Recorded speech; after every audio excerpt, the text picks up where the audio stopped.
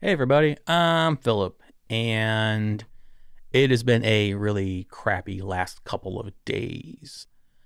I've been meaning to record new content, and as some of you know, I have been dealing with a chronic ailment for over a decade, and it's like a black cloud that follows me. It feels like sometimes that black cloud likes to strike lightning on me, and I call those things setbacks.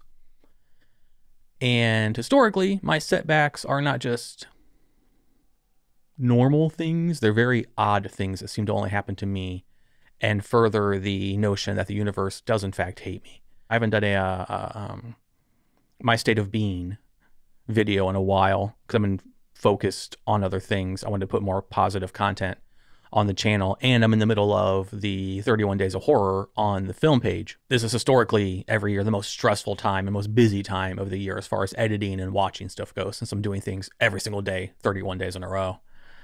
And every year I hope that nothing happens, that it's a smooth ride. Well, a smooth ride for me, at least. If you've seen my videos where I describe my condition, you know that I'm in pain every single day, every moment of every single day.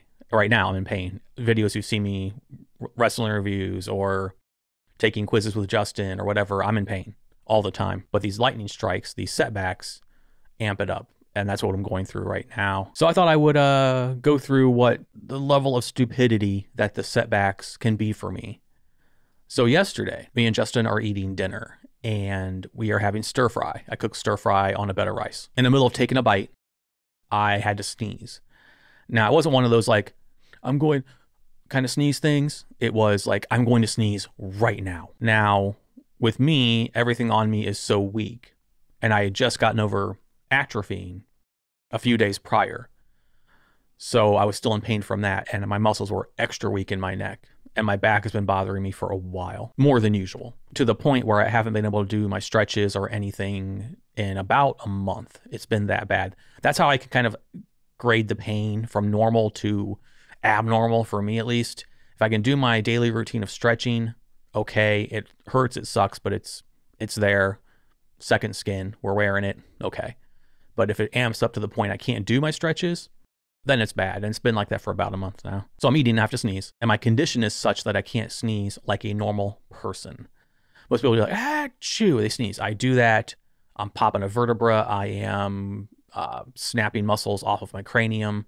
It's happened before. Same with coughing. I have to cough a certain way. With sneezing, I have to do what I call scrunch sneezing. I have to go, like, I have to kind of scrunch up my body and sneeze through, like, it's hard to, like, the top of my nose. It's hard to explain, but I have to, like, focus all the energy of the sneeze into, like, this area up here. That way I can control how my body and my head move, which is very minimal. It hurts in here, but it makes everything else as safe as possible. Same with stretching.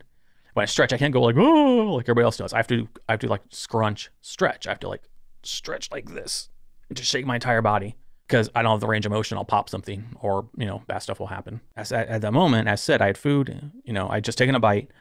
So I had food in my mouth and I had to sneeze and I had to decide what to do. I was like, if I sneeze, like scrunch sneeze, the food in my mouth is coming out of my nose. If I sneeze out of my mouth, I'm putting myself in danger of doing some damage. But all this is going through my head in like a split second because like I had to sneeze. I was like, oh God, there's nothing I can do about it.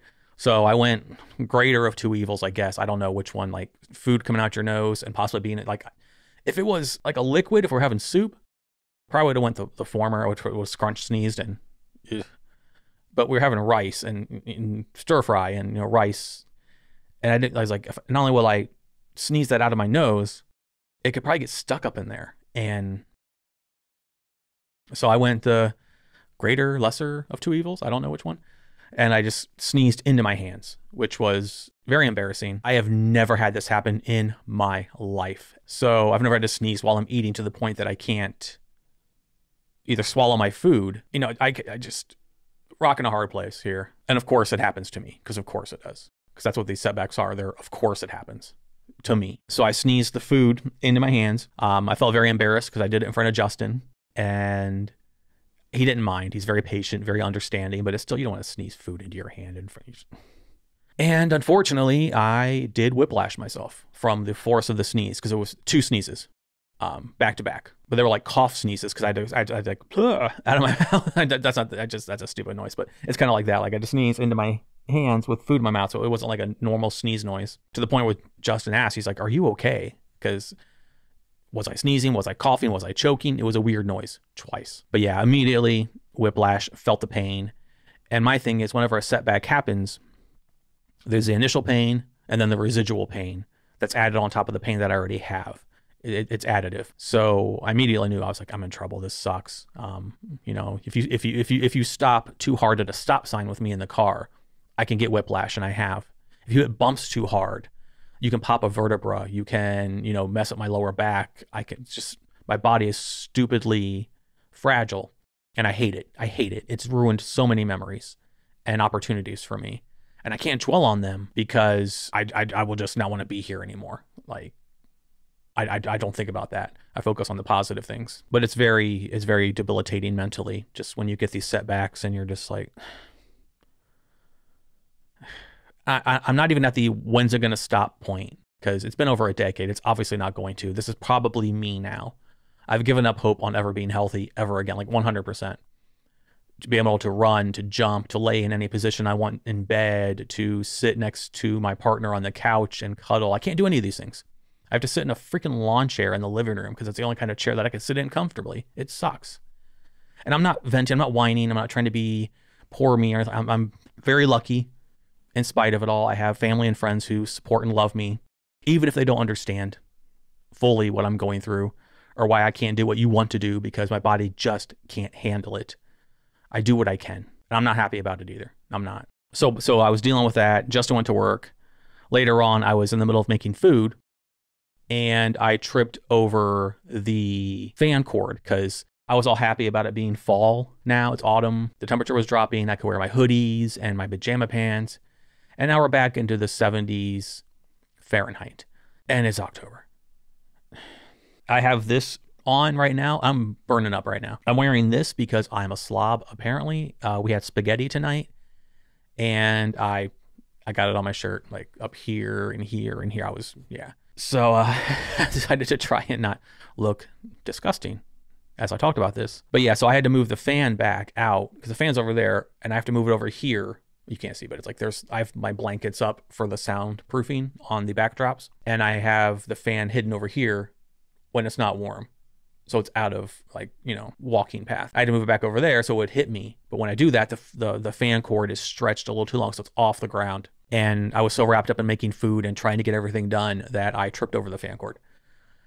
And this is yesterday as well. Like, after Justin went to work, like, I sneezed, coughed, food in my hand, and whiplashed myself. And then later on that night, I tripped over the fan cord. So I went side first into the doorway, like the corner of the doorway, and I hit my like side of my hand, my pinky, and my wrist. Took the brunt of the impact. But I had to plant my foot down to lessen the impact. And when I do that, that just sent a shockwave through my body. And again, it's nothing to people with regular bodies, but when you're as brittle as I am, I'm Mr. Glass from Unbreakable. It's devastating. But then I didn't realize that tripping over the fan had caused the fan to teeter behind me. And then the fan, it's an oscillating fan, full height. The fan crashed into my back and hit my spine. And that was done for the night. I don't think anything popped. I didn't hear anything. Oh, I'm going to sneeze. 1 sec. I hold my eye closed when I try not to sneeze. I don't know if anybody else does that, but I try not to sneeze if possible, because it always sucks. It always hurts. Okay. So yes, the fan crashed into my back, hit my spine. And so it's like a huge, like 18-inch oscillating fan. It's a big oscillating fan. And so that's what I'm going through right now. That is the state of being for me right now, and the setbacks. I have to watch 31 Days of Horror tonight. So here in about an hour, we will watch tonight's episodes of the short horror movies, and then we will record, and then I'll edit them, and hopefully that will help take my mind off of what's been going on. So as usual, I don't record these kind of videos. I have a lot of setbacks, but I try not to record all of them, because I just think that would be, I've lost enough friends who have grown tired of being around me because of this. I don't want to lose more people, because who wants to hear me talk about it all the time? It's not only sharing it, but it's also catharsis, as I've said before in past videos. because I can verbalize it and just get it out there. And so, yeah, I don't mean to whine or to moan or anything like that. But if you've watched this far, thank you very much for listening to me talk about my condition yet again. It never ends for me. So sometimes it gets mentally very, very, very difficult. I'm going down a bad rabbit hole in my head there. So I will just distract myself with something else in the meantime until we start tonight's horror movies. And thank you very much for watching, and I will see you in the next video.